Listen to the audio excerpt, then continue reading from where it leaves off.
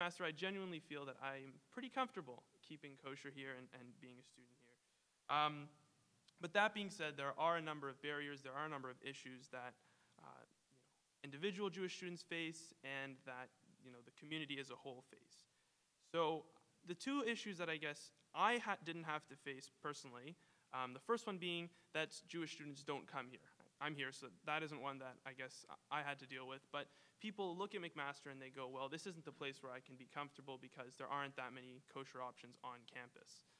I know many people, my friends from high school, who said that. I don't think it's fully true, but I definitely think there is some validity to that. And that's something which, it makes me sad. And I don't want McMaster to be seen as that type of place because in reality, it's not. It's very accepting and there are a lot of options. But definitely, McMaster is not really seen as a place where a kosher observing person is, really going to look at and say, this is where I'd like to go. Another thing that I've heard, which was really disturbing to me, because I didn't even know this was happening until very recently, is I've heard people who came up to me and they said, you keep kosher, maybe you can organize a Shabbat meal for me. And I'm like, sure, I didn't even know that that was something you were interested in. They'll tell me, yeah, I mean, when I was at home, growing up, I always kept kosher. But when I came here, I felt like I had to basically choose. Am I going to be a normal student or am I going to keep kosher? And I chose, to be a normal student. I didn't feel like I could live on residence keeping kosher. I didn't feel like I could interact with people keeping kosher. I mean, that really pained me because I had no idea that there are people who are basically giving up a part of their identity so that they can be, a comfortable student here. And I didn't know that even existed. But the fact that that does is, I guess, a little disturbing. Another thing that I guess really happens, and this happened to me, which I didn't even really notice until sort of, I got into upper years in my program, is that food is such a central thing that can just bring people together. I'm in the arts and science program. It's a great program. And one of the really great things about the program is that the people in the program are really close. There's a really big sense of community. But I don't really feel as part of the community as a lot of people in my program. And one of the things that I guess looking back on when I reflect, and that I think might have been a part of that, is because, let's say we had one of our classes together. We all had calculus. And after calculus, everyone was like, all right, well, it's 12:30. Let's go grab a bite to eat. Let's go talk about class. Let's go just talk about life. And I would just go home to eat, or I would go somewhere else to eat because I couldn't eat with all of my classmates. And food really is something that everybody needs and can bring everyone together. And the fact that I guess I didn't really have that experience, and the fact that a lot of people can have that experience to be, feel like part of that group, is definitely an issue. The last thing that I guess is a big challenge facing McMaster Jewish students is residence. Because when you go to residence, you have to pay for a meal plan, and you basically are dependent on the university for the most part for your food. But I couldn't afford to pay for a meal plan, which I wasn't really going to be able to use, and then also pay for my own actual food, which I was going to be able to eat. And there's also the ability to cook stuff, whatever. I guess the main point here is that residence is really, really difficult for a kosher person, both in terms of cost and in terms of accessibility. And residence is another central part of being part of this McMaster community. And when you sort of lose that, I lived off campus in first year. And again, I didn't really have that sense of community. I became part of other communities for sure. But it definitely, looking back, I mean, for me, I wonder what it would have been like had I been able to be part of residence. And I guess there's also issues facing the general community. For example, when Hillel wants to hold a Shabbat dinner, we actually have to pay for the food twice. We have to pay to get the food catered, and we also have to pay a premium that allows us to bring in kosher food because we can't use the normal catering service. So we're paying the normal catering service to basically allow us to use their facilities, but paying them to not make us food, and then we're paying someone to actually make the food. So that's a little bit of a strange issue that we have to deal with, and it definitely restricts our ability to run events on campus as well. Now, I've listed a lot of issues, and I don't want to make it seem like, that McMaster is a bad place for Jewish students. I think McMaster is an amazing place for Jewish students, and I tell everybody, who I see, when I go visit my old high school, that this is a place where, Jewish students can be comfortable, and I'm comfortable. And I've never met a Jewish student here who said they're unhappy here, they're not comfortable. This is a place where we feel really welcome, really included. And I guess when we look forward, what I would say the goal is to try to build up that that sort of sense. I happened to come here. It was a coincidence. I would much rather see Jewish students look at McMaster and say, this is a place where I want to be as a Jewish student. Not just I want to be as a student, but a place where I can go and feel like I'm a Jewish student and a comfortable Jewish student. And I mean, it's all about taking small steps. You know, we had all this work done to have, you know, the sandwiches and the danishes brought in. And you might think sandwiches, danishes, like, it's not really a big deal. Like, I mean, you can't live off sandwiches and danishes 3 meals a day, 7 days a week. And it's true, you can't. I've tried. It's a student diet. It's not fun. But, you know, that's the symbolic gesture alone really made a big difference. You know, we had this whole campaign where people were taking selfies with the sandwiches, and I think there was like this huge sense of like, we're part of the food scene at McMaster. There was this huge amount of excitement. I mean, I remember in first year, if I had to spend a full day on campus and I needed to eat something, my lunch was crackers and hummus, a chocolate bar, and I think peanuts. Like, that was like, you know, what I could sort of scrounge together from the student center that I could buy to eat. Now that there's a sandwich there, I mean, it's such a small step, but it makes a huge difference. And I think going forward, that really might be the model to follow, taking small steps to sort of build up what we have here to sort of create, you know, maybe, I don't know how long from now, but at some point definitely something where, you know, you can come and you can be a Jewish student who observes kosher, who can really eat 3 meals a day, and it's not just having a sandwich and a Danish 3 times. The last thing I'll say is that I know, and I've heard from Chris, and I've heard about discussions with Chris about how cost is a huge issue, and cost, and you know, it can't be overlooked. Cost is huge, and another thing that I guess, you know, that a challenge that is faced is demand. I don't know if any of you know, but Bridges actually had kosher options a couple years ago, and there wasn't enough demand, and they had to get rid of these kosher options. What I guess has to be recognized is this is sort of a problem that sort of feeds itself. If McMaster doesn't have, you know, kosher options, or options for any community for that matter, people from those communities won't come here. And if they don't come here, the demand won't exist.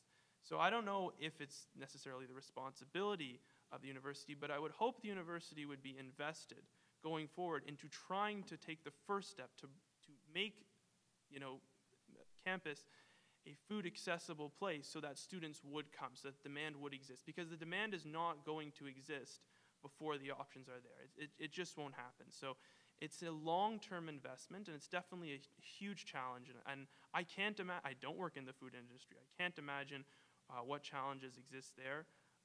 But I do think that it's something which needs to continue to be worked towards.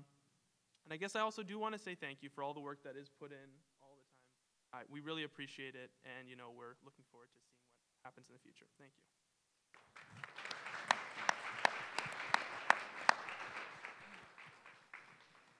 Thank you so much, Ben. That was really appreciated. And now we have Josh as well. Thank you. Thank you. I've been in the food industry probably about 4 or 5 years now, but I've been in McMaster for 2 years now as my role as the Indigenous Student Counselor for the Indigenous Studies and Indigenous Student Services Department. And I think it was like the very first PACBIC meeting I ever came to, and this topic came up, and I said, well, I want to be a part of that, just because I had heard of issues around, like, it wasn't a day-to-day operational thing like kosher food. It was more of around our feasts and our graduations, and more of our gatherings when our community would come together, and having those types of Indigenous foods that make people feel at home. Because a lot of the Indigenous students that come here, like you said, are losing a part of their identity just by coming to McMaster, and by coming to any university, by coming into this machine. And a lot of our students do get lost in it. And what we try and do in the Indigenous Services and Studies Department is we try and create that community again while they're here. And one of the biggest things that we try and do is have feasts and community gatherings and educational opportunities as well. But we were finding that, and although, like Ben was saying, there has been a lot of great work done, and I think that it has come in the last couple of years. I think that it has more along to do with the discussions that are happening, like with Chris being so open and wanting to work with the different communities. When it first started here, Paradise was bringing in the student group to try and show them how to make a certain type of bread or a certain type of soup or strawberry juice or something like that. Me being from the food industry and me having a really good grandmother that knew how to cook Indigenous food, I tried some of the samples and I wasn't that impressed, to be honest. And I voiced that to Chris, and I said, and I think the first person said, how do you can't train someone that is a chef to be an Indigenous cook. It was someone's grandma that taught them, and then someone's grandma who taught them, and someone's grandma who taught them how to make these dishes, and that's how far it goes back. Some of the issues that we had as well after doing partnerships with hospitality services was actually accessing the food. We did an event, a social, and I said to Chris, well, we want to have corn soup. Well, what's in corn soup? Well, there's these 3 ingredients in it. Oh, I was talking to the chefs of the catering companies, and we use Cisco and Gordon Food Services, and I'll find it. Don't worry, if it's out there, I'll find it. And about 3 weeks came back, and I got an email, we can't find it.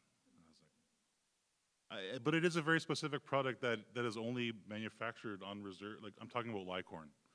So it comes from a certain type of corn. It's the process that it goes through. It's you can't find it anywhere except for on the reserves. So I said, okay, well, what about bringing in an Indigenous caterer that has had 30 years experience, that is a grandma herself? And Chris said, let's do it. Let's bring her in. She can have this part of the catering kitchen. She can bring in whatever staff she wants in regards to this one dish, as long as the food safety is all on board. Let's do it, and we did it. And I think that it was a learning opportunity for myself, learning the actual logistics of running hospitality services in the city of McMaster, and just all the gears and parts that goes along with that, and then having to accommodate not a little group, but a group that wants to have this type of thing. I said, okay, well, let's bring in the caterer. So she came in. She's literally like an 80-year-old woman that still owns her own catering company on the reserve. I think that was kind of a surprise to the chefs in the kitchen. She came in with her cane and her cooler full of lie corn, and she put it on the counter, and she was bossing people around the kitchen, and I'm talking like the chefs that are here are exquisitely trained, like they are top-notch chefs in their field. And there was a little grandma in there saying, "Put this over here. Grab this over here. That's boiling too much," and it was a great experience. And I think that, like you said, those small steps moving forward. So again, now I have that relationship with Chris, and we sat down at the table across from each other and said, "Where's the give and take?" Because there is a give and take. I understand, because I worked in the food industry, around food safety, around where's the food coming from, where's it manufactured. We can't have that here. The liability of food, if it makes someone sick. Who's going to be on the hook for that? Is it going to be Josh Dockstater, or is it going to be McMaster University?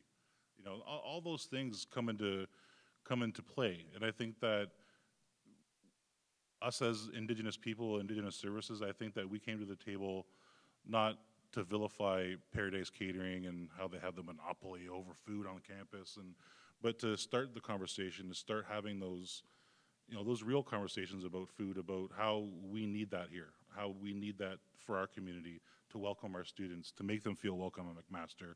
So when they come to a social, they just don't see a tray of wraps and Rice Krispie Squares and taco dip and the things that you always see when you go to a catered event at McMaster.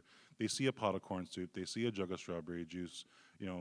There's a tray of scone there that looks like their grandma made it. Those are the things that are going to make our students more comfortable at being here at McMaster. So